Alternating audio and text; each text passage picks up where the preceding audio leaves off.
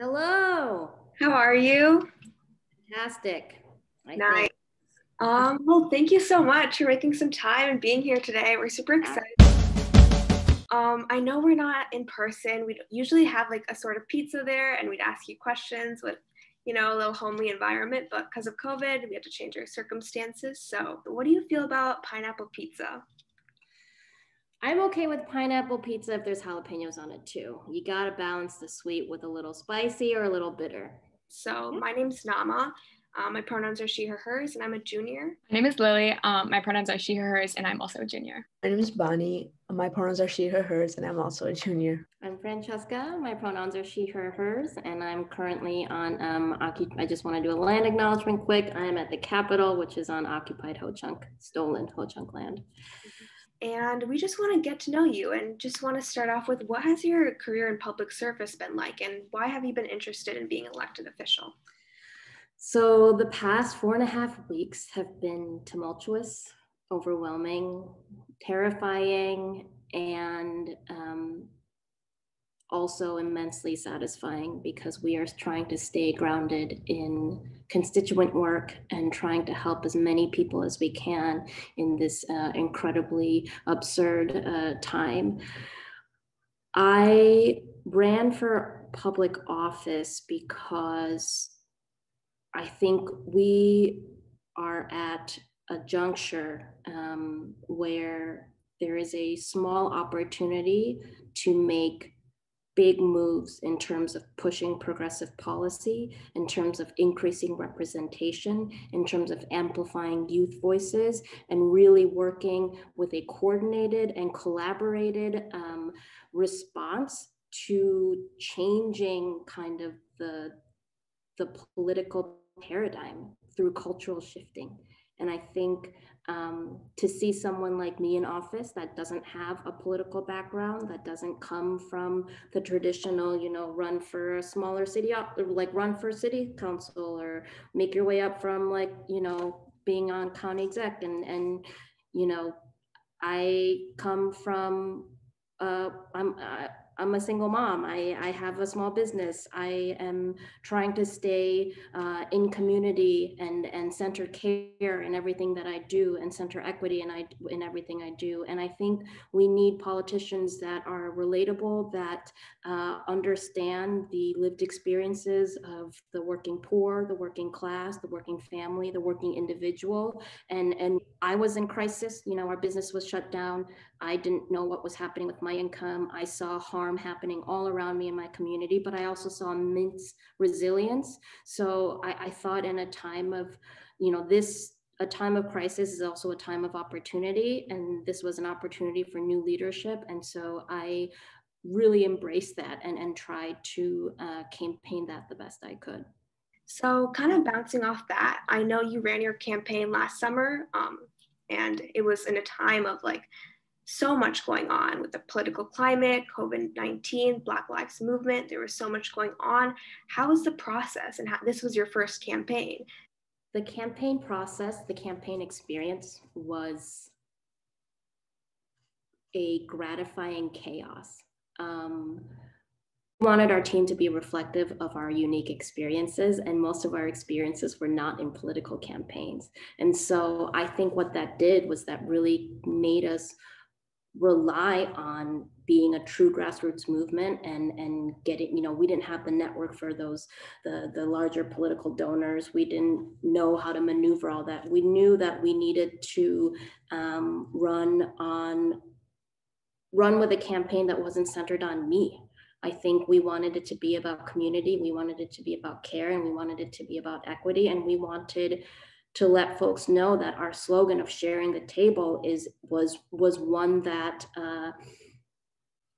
was really about not taking narratives and not co-opting narratives, but amplifying the lived experiences of those that were doing work in the community, and really showing folks that government can look different, that I'm going to bring creativity and innovation here, using kind of the strengths and experiences that I had in the hospitality industry, that I put service to others above all else, and that, we're engaging in conversation, using social media, doing cooking classes and and just really making it about community conversations, you know, campaigning during a time where there are so many different needs and demands, but there's also, I think, a centralized message that we wanted to amplify, which is that what community care and what community strength and what equity looks like is figuring out ways to amplify all of these stories. I think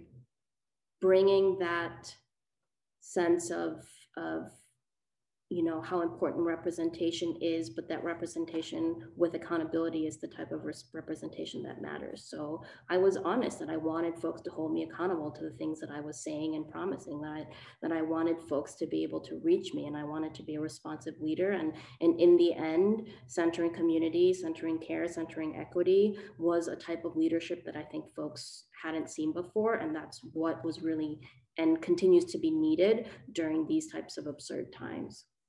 That's wonderful. And I think you worded that beautifully. And I'm really glad that you're bringing this community voice into your platform, into your policies. I'm so excited to see what you do in the future. Do you have any advice for students looking to get more involved in politics and in the government? Yeah, so I would say local government has a lot more influence, especially at the city and county level, than people recognize when it comes to your transportation, when it comes to housing accessibility. There are certain things that the state restricts, but there are a lot of things that can be changed still at the local level. So, you know, finding internships at city council, going to those city council meetings, you know, commenting. And if it isn't a process and you have questions, be loud about why things are the way things are. I know that with city council meetings being online right now, it can seem more accessible to folks, but there's no reason why people are off video and they can't allow folks, you know, who are speaking to be on video. We need to be, you know, working with more youth leaders. And so I think if you're interested in becoming a youth leader in government and in getting active politically, you know, reach out to your local university, student organizations. And there's also neighborhood associations. There's one in every neighborhood. And I think that those neighborhood associations are mostly run by older white men and women. And, you know, in the neighborhood that I live in, Tenny Lapham, like we have been trying to recruit, you know, young folks and folks who are really are rooted in community care and mutual aid, and understanding that, that, you know, bringing policies that are going to give more folks self-determination is the direction we need to be moving. We need those voices in neighborhood association meetings. So speaking of the younger folks in society, what do you think are the most important things for younger people to know about how the government actually functions?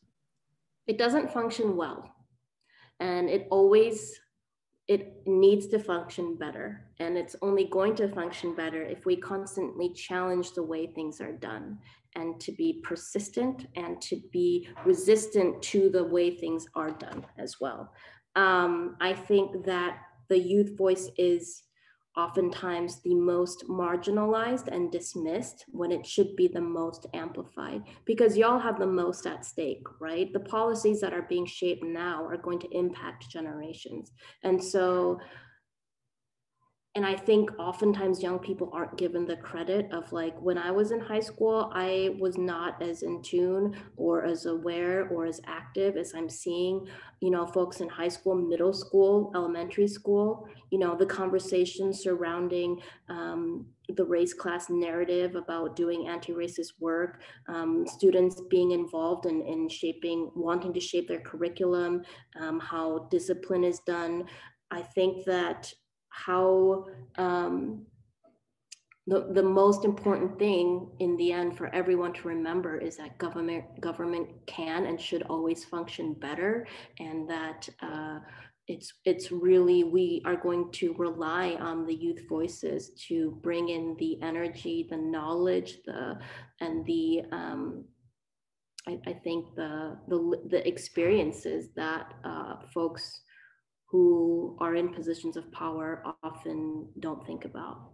For the next question, what is your vision for the future of Wisconsin? My vision for Wisconsin is one where everyone feels like they belong. I think especially being Asian American,